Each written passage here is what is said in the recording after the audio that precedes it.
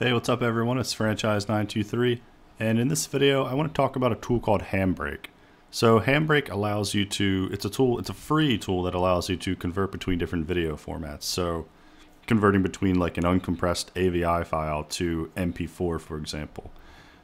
So they have like a nice GUI user interface, but there's already a ton of YouTube videos on how you can use the user interface. So in this video I want to focus on using the command line. So I'm going to show you how we can use the command line and then how we can actually leverage that command line tool in Python. Because recently I had to do this exact same thing. I had a project I was working on, just basically converting a bunch of old AVI files that were taking up a ton of space into MP4.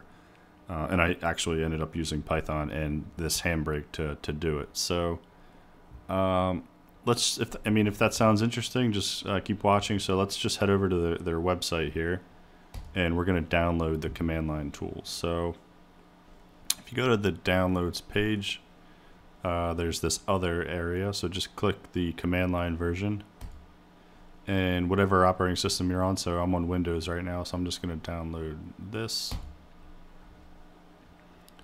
And you can see it's already done. So I'm just going to extract this, and there should be an executable in here, and that's the actual tool that we can use in the command line. So this tool we just have to open up in the command line, but before we do that I'm going to copy it and move it from my downloads directory. I'm just going to bring it to this folder where I have a big AVI file. So this is an example of an uncompressed video that I was talking about. So this video is, it's unnecessarily large. It's like 9.4 gigabytes and it's only 44 minutes. And the quality is not even that high. So this is a good candidate to compress to MP4. So let's just shift right click this, and we need to copy the path. And now we're going to open a command line. So if I open up the command prompt, you can just start typing CMD. And it should pop up, and I'll just paste it in here, and you see it's starting to do something. So this is how we interact with Handbrake. You bring it into a command line and just open it up like that. But you see it says missing input device, so this just means it doesn't know what to do because you didn't provide it a file. So let's go back to the internet here and try to find some documentation for this. So I'm just going to type Handbrake CLI, and here's the documentation. Alright, so let's find the basics. Alright, so the basics, this is the syntax of a basic command. So we're saying Handbrake CLI, so that's the executable that we just put in the command line. And then the next prompt, or the next piece of information, is the -i. So we just type -i, that means input. And now we need to give it the input file. So if I go back to this file and shift right click, copy that as a path, and paste that in there. And now what's the next piece? The source. Oh no, that's right. -i is the source. Now -o is the destination. So we need to give it -o. And I'm actually going to paste the same exact location and just change the extension on it to .mp4. And let's just click this and see what happens. Alright, so you can see it's starting to encode, so it's working.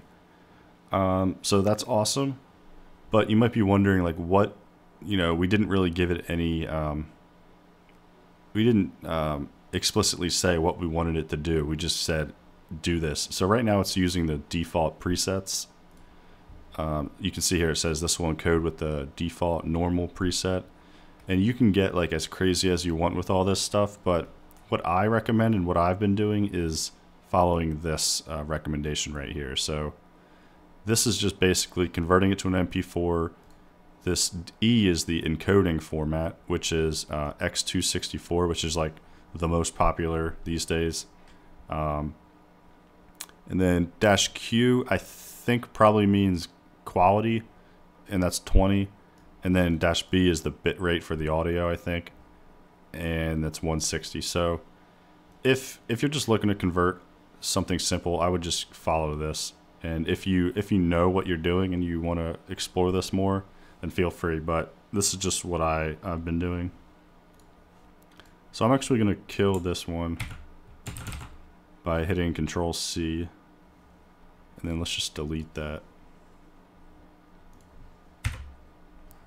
And I'm going to clear the screen, and then go back to our command that we just ran, and I'm just going to tack on these extra flags. And this is just giving it a little more, we're specifying exactly what we want it to do. So if I click enter now, it's gonna go ahead and compress it with these settings.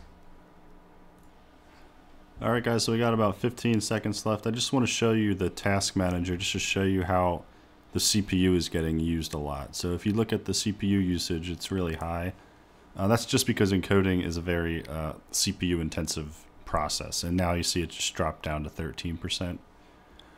So yeah, that is how we can do it with the command line, but now let's go ahead and figure out how we can use this in Python. So I'm going to open up my Python editor, and I just have an empty script here, and I'm going to show you two different ways of doing this. And let me show you the first way, the easiest way first. So we're just going to import something called subprocess, and subprocess basically allows us to just spawn a command line in Python. So it allows us to basically just think of like opening a command prompt for you. So we're going to open or import subprocess, and now we have to make a list that is going to hold all the commands that we want to pass to the command line. So I'm just going to call this list Handbrake commands, and we just need to pass in these commands right here. So the same commands that we fed into the command line. So I'm going to copy all those and then paste them in here. And what we need to do, we need to put them in list format. So I'm going to copy this and put it in quotes and paste it there, and put R so it treats these as, or it doesn't treat these as escape characters. And then comma, and now what's the next piece of information? It's that dash I. So dash I is its own item, and then another comma. Now the next item is the input location, which is this. So paste that, put the R in front of it. Alright, the next piece of information is the output. So dash O, then comma, and now actually give it that output location. And we're going to change the name of this because this file already exists because we just did it with the command line. So paste that, put the R in front, and let's call this underscore from Python. From Python. Alright, then we just have a few more commands here. So we already have those two. So dash E.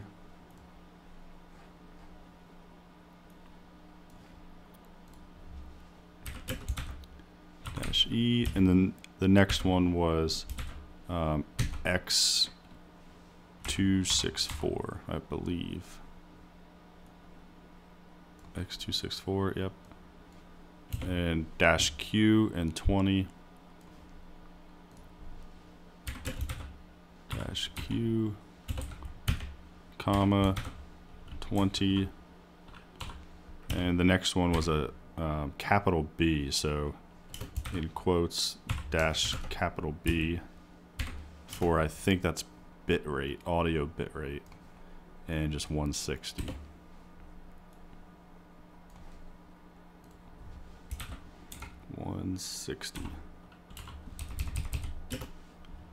Alright, so all we've done is constructed this list that has all of the things that we want to pass into the command line.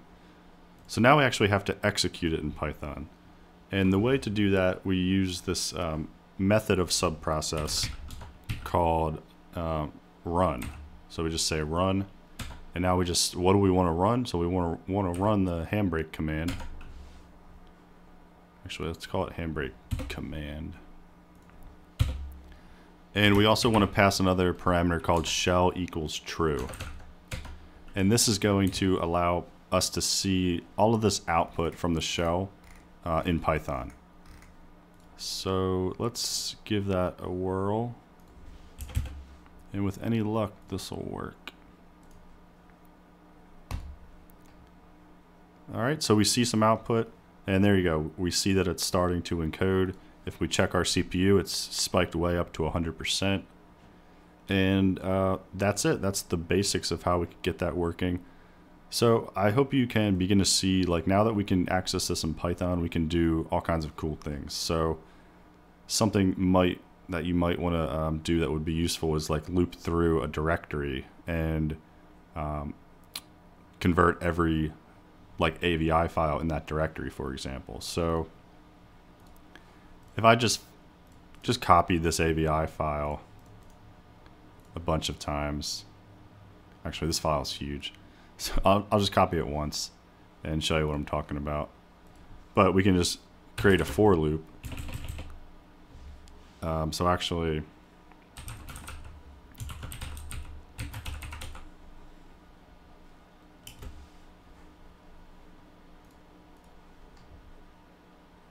maybe I'm going to talk about this in the next video. Let's just keep this as simple as possible for now. So there you go. That's the basics of accessing this in Python. And in the next video, I'm going to show you how we can loop through a directory and execute this. And then I'm also going to show you a different method that's going to give us even more shell output. And that is it. If you like this video, please give it a thumbs up. And thanks for watching.